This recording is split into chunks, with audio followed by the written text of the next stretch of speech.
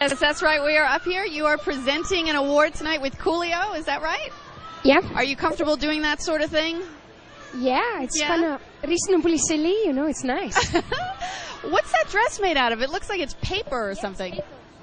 It's actually Belgian envelope paper. Wow.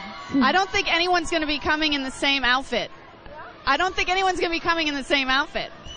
It's very nice to travel with. It's actually quite futuristic. No wrinkles. And you just wrap it up and you keep it like next to your books in your suitcase. I hear that you were writing a song with Madonna, maybe. Is that true?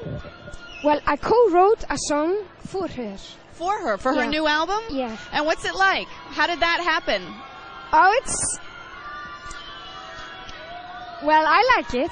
Are you friends with her? How did you... I've never met her. You've never met her. She just asked for a song?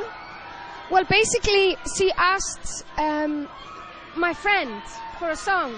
And my friend asked me to help him. And I did it in a way as like a favor to him, really. Right. No offense to Madonna, Right. I was kind of more doing it as a present to my friend. Well, we will look forward to hearing it when her album does come out. Okay. Have a good time tonight. You look great. I can't hear you! All right, well, I'll tell you what I said later. Right now, let's check in with the stunning Juliet and the smashing Cindy Crawford.